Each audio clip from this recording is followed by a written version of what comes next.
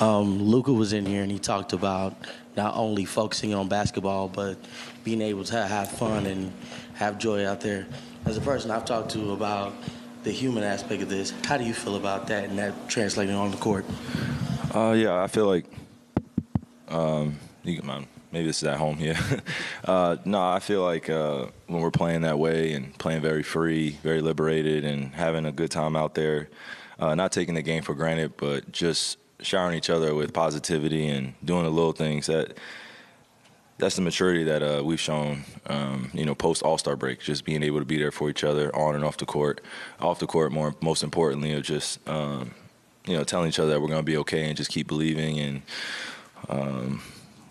the text threads that we have, it just goes a long way just for our emotions. This is a new space for a lot of guys on the team, including myself as one of the leaders on the team. This is one of the hardest series I've ever played. So, just the focus level has to be at a level that reflects that, we have what it takes to win, but also we understand that we're not going to get there without guys feeling like their best selves. And that's what we like to speak on, is just being honest about the way we approach our games and, knowing the difference when we're very much well-connected and then also when we're kind of splintered and the game is flowing in a different direction and we're not being there for each other enough or touching each other enough in our huddle. So we know the difference, we feel it, and I think tonight we showed each other, again, how to respond to tough losses.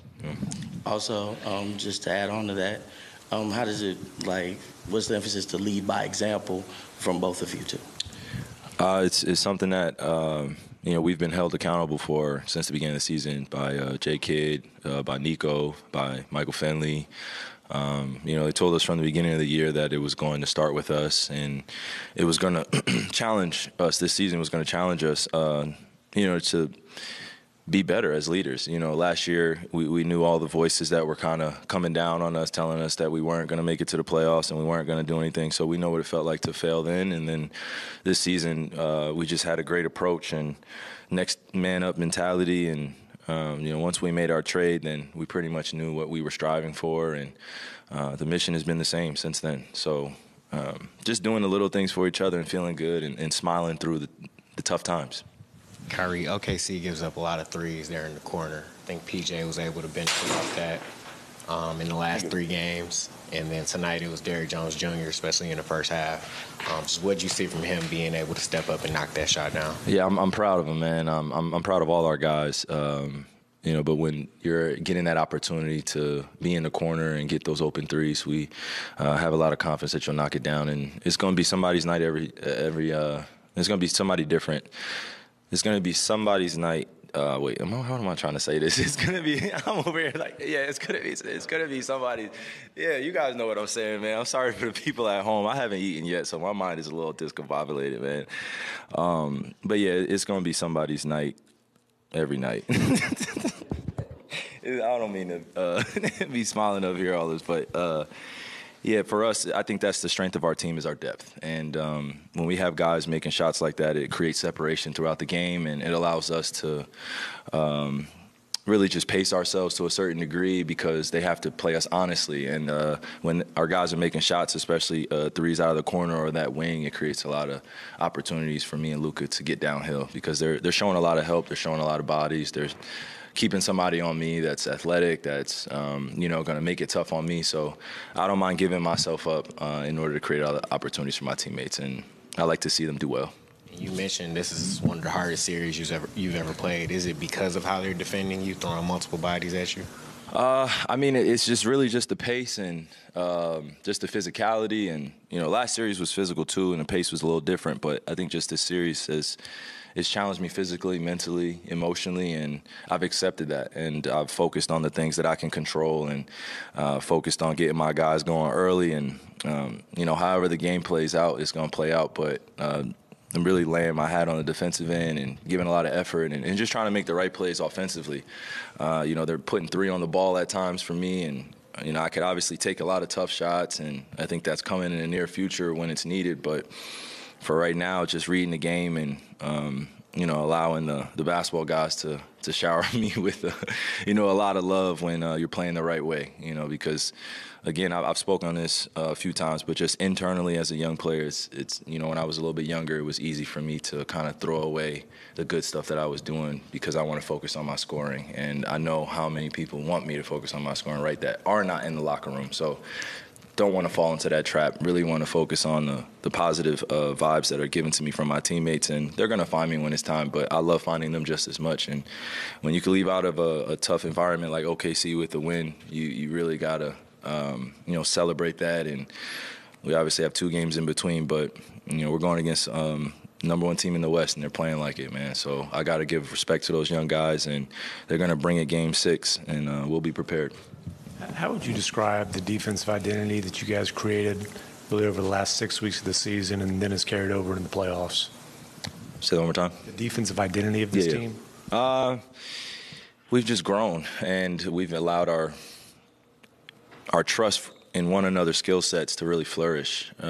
We have guys that enjoy defending, but they also get tired. So we're going to need our depth to really come through and really provide us with that spark off the bench. You saw Jaden Hardy come in, and I'm so proud of that young guy tonight where he really gave us a lift off the bench. He was really aggressive, and it may not show up in the stat sheet that he was, shooting a bunch of shots. He shot 5 shots. He was 1 for 5. But I think for us, energy-wise, having that trust in him and him being so young in a semifinal playoff game, game 5, it could go either way, shows the trust that J-Kid has him in as well. And, there was just tremendous effort for him. And then everybody that came off the bench tonight gave us something that we needed in the game. And, D-Live was a plus 22 tonight, and it just reflects how we feel about each other when we're playing at that level where we can basically go out there in that game and just play basketball. Instead of worrying about the X's and O's, we just worry about playing basketball and our style of basketball. So I think that identity on the defensive end has really created an opportunity for us to really showcase our skill sets and showcase different guys doing the little things for us to win.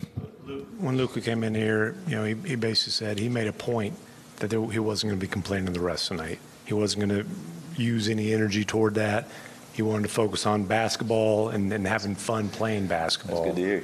When he does that, what difference do you see? I think, he's just being smart and, taking advice from the guys that have been in situations like this before and trusting that we have his back. Some of the times when he's going to the refs, he really feels like that's an individual thing, and I think he could speak on it too. He's in the moment. He's very emotional, as we all are as competitors, but, the bigger picture is what matters. And him focusing his energy on the right places and, specifically focusing on his shots and also doing the little things for us on the defensive end, getting rebounds like he's doing and he's been doing all season, it works well for us. So, I think he can learn from this tonight as well as all of us and, just continue to affirm to himself that when he is focused on just his game and he's focused on doing the right things, then we flourish as a team. So, again, I'm not going to sit up here and complain about him when he gets on the refs like the refs are perfect either. I'm not going to do that. And I got to give my brother a little benefit of the doubt. Sometimes it is warranted to get on the guys that are refereeing the game. But, I think he found a healthy balance tonight where he was just really focused on getting us going offensively and making the right plays and making sure that we kept our foot on the gas pedal. That's one thing that he's done as an engine on this team. One of the engines, one of the leaders of just keeping us calm, keeping us poised. They scored a playoff low 92 points, but post game they seemed to like a lot of the shots that they got. They they said their process was pretty good. I'm just curious, from your side defensively. I mean, did you feel like you guys had a good sharp night, or was some of them missing shots? I mean, basketball is an imperfect game, and after you look at it.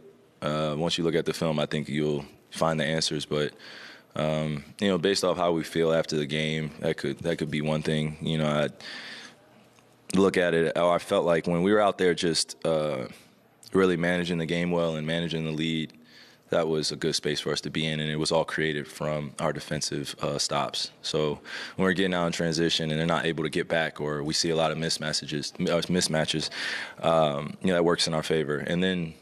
When we know how skilled Shea is, and he played 42 minutes tonight, so he was giving a lot of effort on that end. We knew that we had to take advantage of different opportunities on him on the defensive end, and putting him in spaces where he was either going to foul or he was either going to get a block or one of our bigs were going to score. So.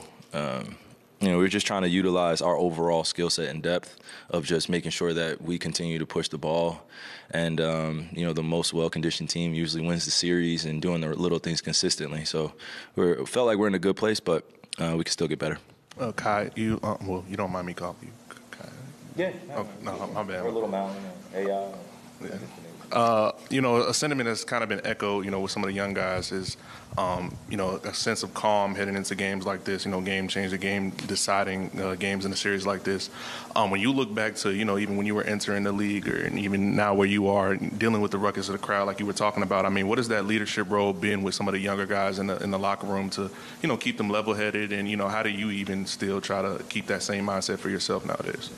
Yeah, I genuinely try to give our guys positive affirmations. And, even when we lost the other night, I took a lot of the accountability for how the game ended, just because I felt like there were some shots that I rushed. They were good shots, but I just felt like I got to my spot and I wasn't really focused on making it enough. And, just knowing that I have a sense of peace about me, and also I can consistently stay poised even if, we're in a crazy environment. This is just something that has been a skill set of mine, right? So I think they look to me for that sense of calmness, right? That sense of peace. And when we come into games like this, I don't want them to feel like it's a game 5. It's really just going to be a tough, hard-nosed game where we're going to be required to do the right things and the little things and be confident and also speak to your teammates confidently as well. These games can go either way.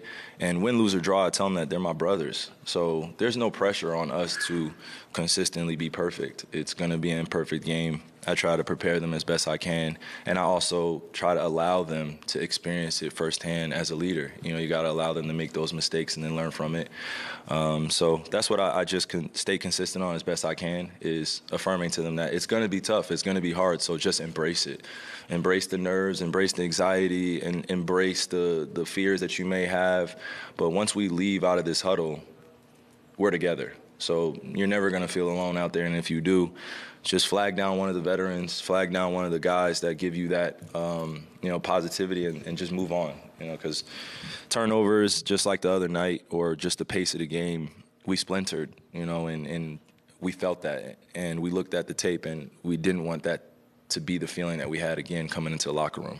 We were up 14, and and then we were up 8, and then we were up 6, and then we were up 3, and then Dort hits a big 3, and then now the crowd's out of it, and now we're looking like we don't want to push the ball up as much as possible. So we just got to stay aggressive and continue to win the quarters. That's the focus. I'm sorry. Other than the 2 throwaways there at the end of the season, you guys haven't lost 2 in a row in forever.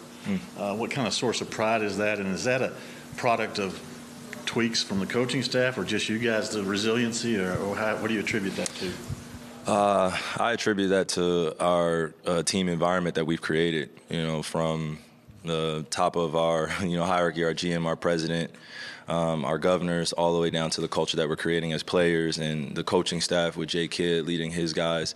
Everybody has a specific role that they play on this team, and we do our best to collaborate on some of our ideas, and we try to give each other a lot of confidence to continue to do the things that we work on. And when that happens, I feel like good things can create opportunities, and that could lead to success or failure. So for us, we're just really feeling like we're in the trenches together, in the foxhole together, and when we go out there and we're able to play a game in a 24-hour span or a 48-hour span, and we have to respond that way. I feel like we do a good job of connecting and making sure that we're honest with each other, and those things go a long way, especially when somebody's in a new experience or a new opportunity like the playoffs, like the semifinals.